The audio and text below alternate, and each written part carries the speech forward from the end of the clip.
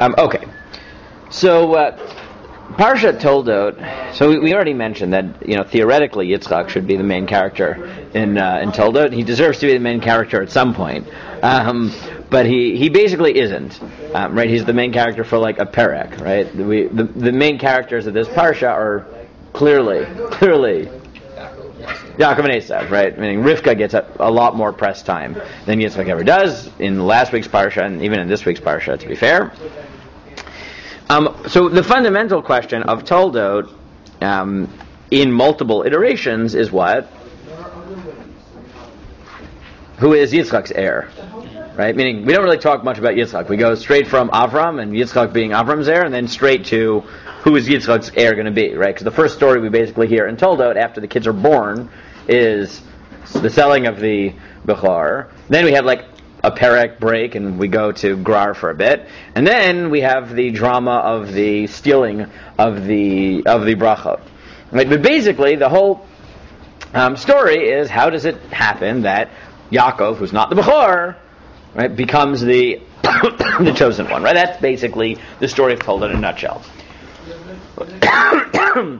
And there's a lot to say on it, but to get you thinking on the parsha, here's the key question that has no answer. Okay, no good answer. According to Chumash, why does this even happen? Why is Yaakov chosen and Esav not chosen? Sold it. He bought it. And so what? Esav was going to die. Good. Why weren't they both chosen? Right? To ask it harder, why weren't they both chosen? They both have their own brachot. Why weren't they both chosen to be the heirs of Avram? Entitled to be the heir. What? It seems like the firstborn is entitled to be the heir. Didn't happen to Yaakov's kids. That's not definitional. Right? I mean, every question you're going to give me, or every answer you're going to give me is not going to be true. He's the Bechor, right? The Bechor is the joke of Bereshit. Right? Bechor, what is the role of Bechor in all of Sefer Bereshit? Right? This is something you should realize. What is the role of Bechor in Sefer Bereshit? Literally every single time. It's snubbed usually. Yes, right? It's the person who theoretically should be chosen, and he is not once in the entire book. Right? Literally the entire book. Right? Cain gets kicked out after he kills his brother. He's replaced by son number 3. Right? Shem, Cham, and Yafet? No. Not right? Yafet's the firstborn. Right? Not the firstborn. Avram is not the firstborn. Nachor is the firstborn. Right? Then you get, right, Yishmael, firstborn. Right? He's not chosen. Right? Yaakov, sure, he buys the firstborn rights. That's right. It's a joke when you realize there's a pattern. And then Yaakov, Reuven is not Bechor. So how do we get around it?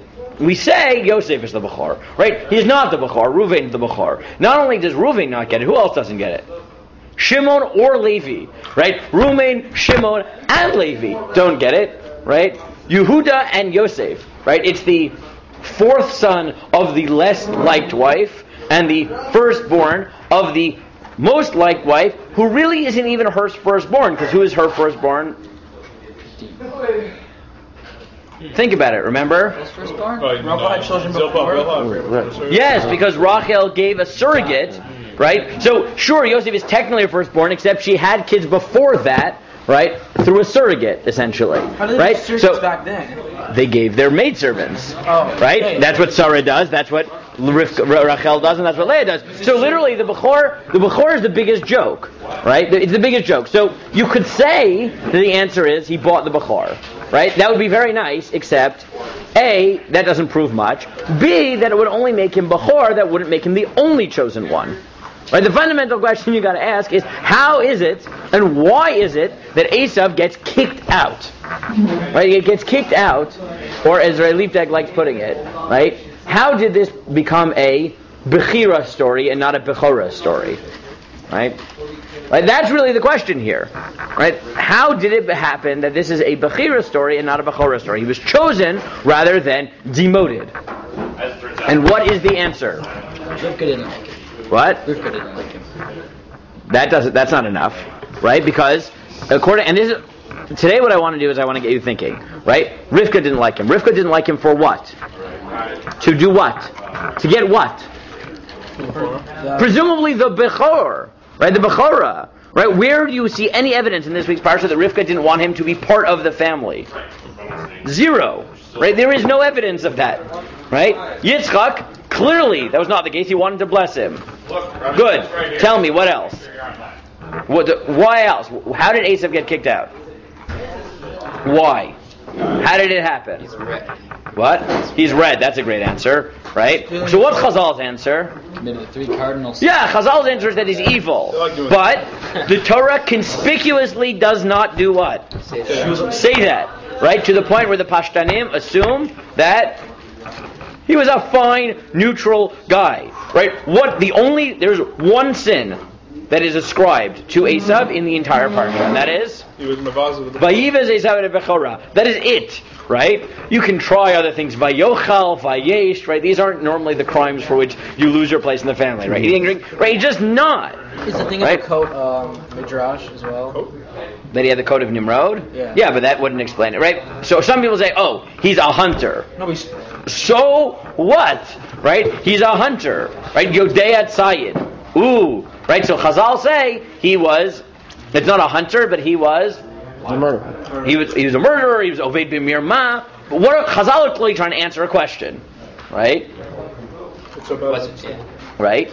And the irony of the whole thing, right, is despite the fact that there is no clear answer to the question why he is not chosen, there's no clear answer to what he did wrong. Right? Chazal obviously have to fill it in to try to answer this question. There is no answer. Right? Who is the single most hated person in all of Tanakh? Period. Esav. Right? The Haftarah is a particularly striking one. Right? You open the Haftarah from the first parak of Malachi, the second pasuk is Ahavti etchem amar Adonai v'amartem b'meh ahavtanu. Right? God said, I loved you. And they said, really? How did that express itself exactly? He says, hello, ach Esav liYaakov num Adonai v'ahavet Yaakov. His answer is, Yaakov had a brother, and I loved Yaakov, but Esav saneti. And Esav I hated. That's his answer. Right? The Jews say to God, how do we know that you chose us, that you loved us? And the answer is, because I love you and I hate Esav. That is the answer. Right? What? Poor Esav. That is the answer. Right? And he says, V'asim et harav shmama v'nachlato l'tanot midbar. Right? I'll prove to you how much I love you. Right? I hate Esav. I made his mountains desolate and his inheritance into a desert. Right? That's what it is. Right? And so, right, today what I'm going to do is I'm going to leave you with a question. Right?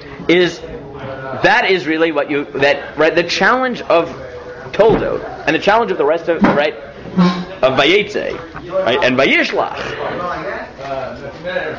And to be fair, parts of Yechezkel and Malachi and Yeshayahu and right. The question that everyone's trying to figure out is how did this happen? But the simplest answer is what? What is the simplest answer in Tanakh? Right? Not what Chazal do, because Chazal trying to get out of this answer. Right? But what is the simplest answer? I just read it to you. No. Yes. At Ehav Saneti, right? And then Yaakov Ahavti is that God said, I hate Esav and I love Yaakov. Why? It's not clear, because what does Ahav mean in Tanakh? I chose. And Saneh means I pushed away. And the irony of the entire parsha that everyone's trying to get out of is, I was listening to a shir this morning by Eli Assis, and he put it very nicely. He said the challenge is that the simplest answer Tanakh had is Lama. In Hebrew they have a nice way of saying this, which is Lama Kacha. Right? Why?